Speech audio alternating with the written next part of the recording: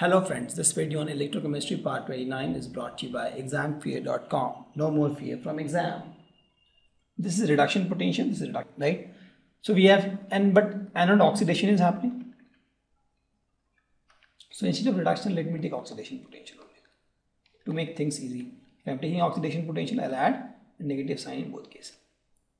Correct? So for oxidation to happen, the first reaction for chlorine to get oxidized to chlorine gas, I need 1.36 volt of energy. Correct?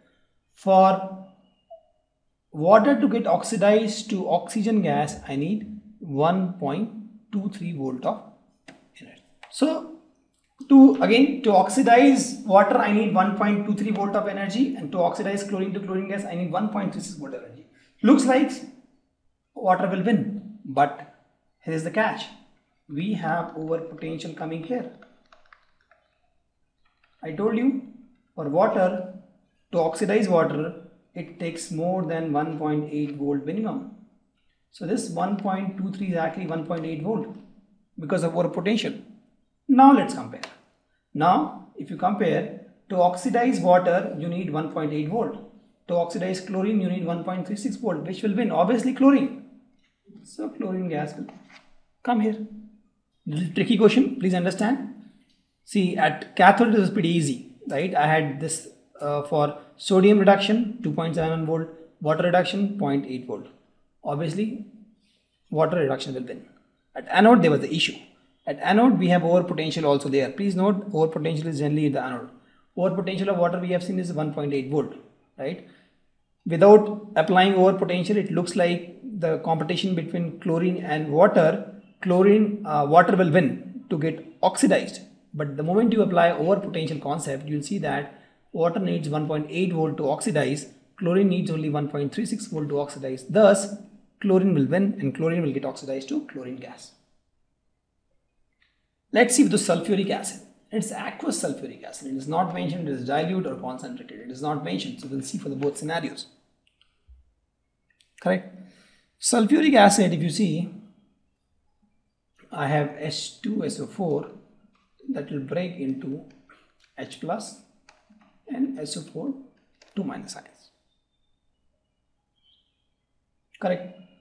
So this is my anode, this is my cathode. Cathode will have a lot of electrons, and at cathode will have reduction happening.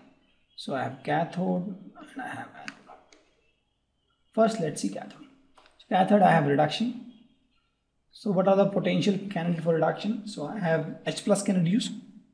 So H plus is one candidate for reduction and water is one candidate for reduction. Both are same actually, right? I'm saying H plus is getting reduced or water, both are same. In both cases you'll get hydrogen gas, right? H plus will give you hydrogen gas, and H2O also, if you see reduce this H2O, if you reduce this, it will take electrons. This will take one electron and this will become hydrogen gas and 2OH minus. So that means in both cases the only possibility of gas coming out from here is hydrogen gas. Done, no issue. Let's talk about anode. In anode, they are candidate for oxidation is either SO4 2 minus ion or I have water. Let's see the reaction. I'll see the oxidation reaction at anode, both possibility we'll see. Let's see for water. I have the water, I'll oxidize it, it will become oxygen and it will give me some H plus and 4 electrons, it will be 2 to balance, yeah. And for this, the E will be 1.23 volt. And let's, another case is SO4 2 minus. It becomes S2O8 2 minus and gives 2 electron, and this E is 1.96 volt. Now you see there is a almost start, but now there is a anode and there is water, oxidation of water. It will not be 1.23 volt, it will be 1.8 volt. Correct? Please note, I am not talking about the reduction potential, I am talking about the oxidation potential here. I wrote oxidation potential directly here. Sorry, this is reduction potential only. right? So if you find the oxidation potential here, this becomes minus 1.3 volt, and this is oxidation, you write this becomes minus 1.96 volt. But actually, because of over potential, this is the value. Now if you see 1.8 volt, 1.96 volt is almost a tie, right? Now if you talk about a dilute solution, then you have more of water. Since there are more water, it is like there is a state and they are almost same level of people, right? They are people of category A or people of category B. Who will win? If they are of same level, no, the number of people will win, right? The strength will matter. So if they are, let's suppose, out of 100, if they are 90 of A and 10 of B, obviously A will win in the fight. Assuming A and B both are of same capability, right? If I have 90 of B and 10 of A, obviously B will win in the fight. If there's a town and in town there are 100 people and they're fighting, and there are two type of people, A and B only. So here also, if I am taking a dilute solution, my water concentration is more. That's what I'm saying is the energy required to oxidize water or SO4 minus is almost same. Thus, if I have a dilute solution, then there will be more water molecule. Then in that case, reaction 1 will take precedence and you will get oxygen here. If it's a concentrated solution, then you have more SO4 minus ion solution because H2SO4 is a strong acid. So in that case, these people will win, assuming this is A and this is B, right? They will win, and they will win. In that case, you get S2O8 minus ions. Hope you understand. There's a tie here between sulfur SO4 minus and the water oxidation. So again, it all depends on the concentration of sulfuric acid now. You have to predict the product of the electrolysis in each of the following case. The first is aqueous CuCl2 in platinum electrode. So I have, in both cases I have CuCl2 here. First case I have platinum electrode. Second case I have copper electrode. Let's see the case one. I have platinum electrode, right? So CuCl2, that means I have Cu2 plus ions and Cl minus ion. Correct? This doubt in this? No doubt. So this is my anode and this is my cathode. Here will have negative charge, so we will have more electrons here. Here will have positive charge. Correct? So first let's do for cathode, where we have reduction happening. So reduction, the possible option is either copper Cu2 plus ions from the solution can get reduced, or water itself can get reduced. Like only two options I have. If you talk about the copper ions, if I have write the equation Cu2 plus takes 2 electron, becomes copper. This is 0.337 volt. In fact, this is a spontaneous reaction on its own. Is it?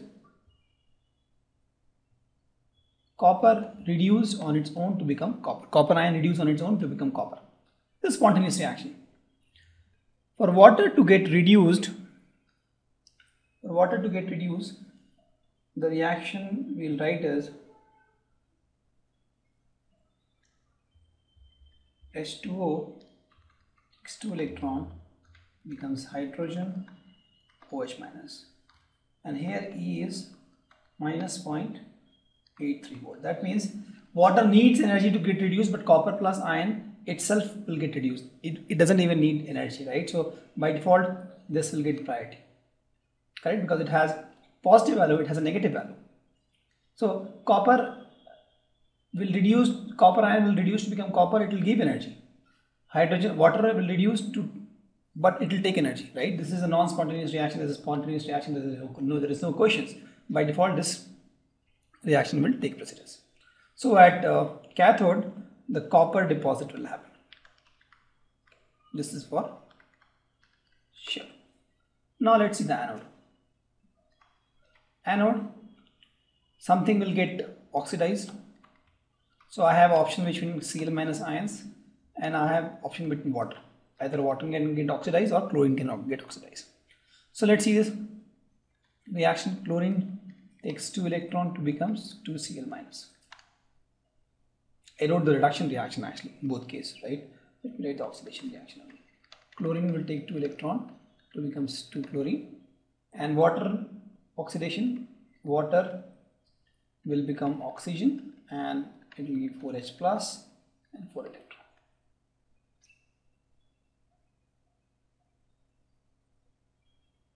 Correct? Sorry, it will give 2 chlorine. Yeah. Now for this, if you want, if you see the reduction potential, that is nothing but 1.359. That is reduction potential. And for this, it is 1.23 volt. It is minus. So since this is a reduction potential, this is also a reduction potential. Actually, I can write the oxidation potential for both. This is plus 1.23. Both are plus actually, right? This is the reduction potential for chlorine. This is the reduction potential for water. If I write the oxidation potential, both will get a negative charge. That means to oxidize a chlorine, I need 1.35 gram of 1.35 volt, and to oxidize water, I need 1.23 volt. Correct? But again here, over potential will come into picture. This is actually not 1.23 volt. Practically it is plus 1.8 volt. That means to oxidize water, I need 1.8 volt, and to oxidize chlorine, I need 1.35 volt. Correct? That's what it means. So I need more energy to oxidize water, less energy to oxidize chlorine. So chlorine will get oxidized and it will become chlorine gas. So here you will get chlorine gas as out. Correct? Here copper will get deposited.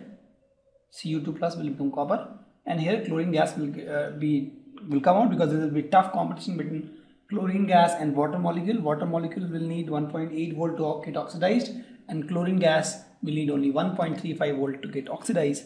Thus, chlorine gas will win. Let's take the second scenario where we have copper with copper electrode. This is my copper.